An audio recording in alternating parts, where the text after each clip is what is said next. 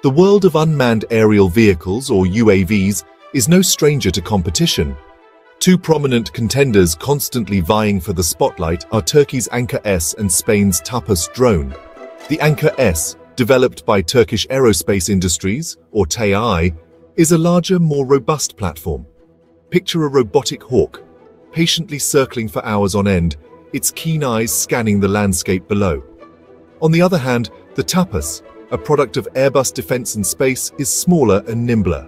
Imagine a digital dragonfly, darting through the sky, capturing fleeting moments with its sophisticated sensors. So strap in and get ready for a high-altitude showdown as we dissect the Anka-S and Tapas, two titans of the UAV world. Let's get down to brass tacks, or in this case, carbon fiber and avionics.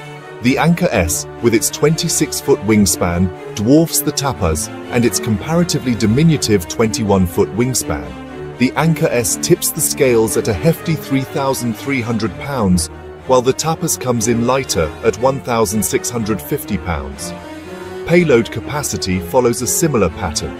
The Anka-S boasts a respectable 770-pound payload, while the Tapas focuses on a more specialized suite of reconnaissance gear.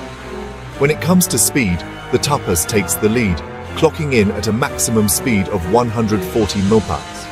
The Anka-S can operate at a higher altitude, reaching up to 23,000 feet, while the Tapas tops out at 19,700 feet. It's a high-stakes game of aerial chess.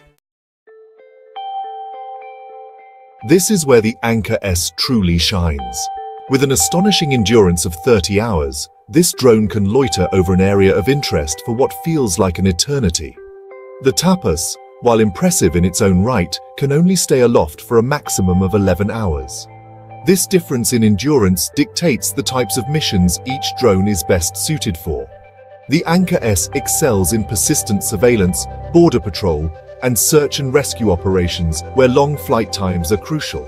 The Tapas, on the other hand, is better suited for shorter range reconnaissance, target acquisition, and battlefield damage assessment. Both drones are equipped with satellite communication systems, allowing them to operate far beyond the line of sight. It's like having eyes in the sky, only these eyes are connected to some seriously sophisticated technology.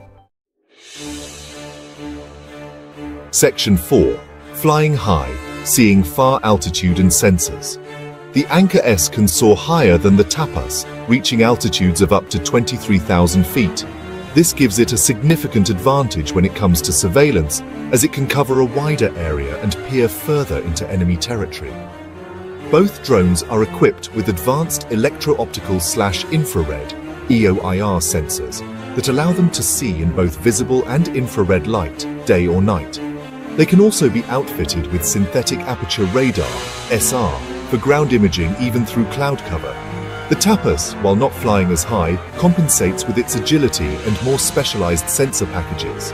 Think of it as a flying detective, gathering clues from the airwaves.